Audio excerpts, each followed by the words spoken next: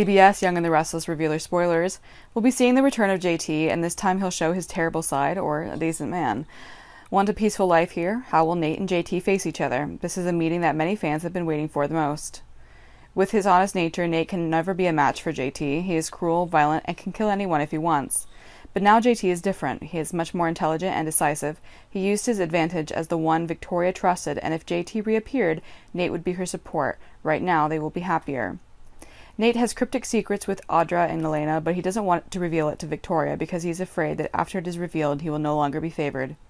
But JT did not know that Elena was the one who called for the return of JT. She had invited the monster of Genoa back once, and now it is she who must fear the consequences of her own actions. How will she feel about the damage? Elena sent a warning to Victoria and Nate. There was going to be a terrible comeback, but they didn't care. With the current power and influence, they can comfortably have what they want and confront anyone. Audra doesn't know who JT is, and she doesn't know what he's done in the past, so she doesn't feel any fear at all. Audra can only enjoy the present moment. Just defeating Nate is enough.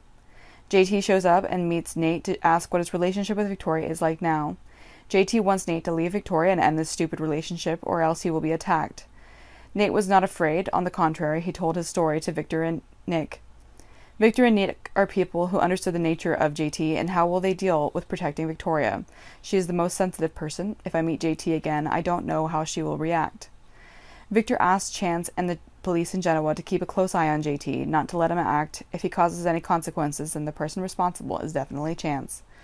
Victoria will have a team of bodyguards around, along with Nikki. Nate knows Nate well, but he doesn't show any fear. What's to worry about? Nate has to show himself as a brave man to give Victoria peace of mind and love him more.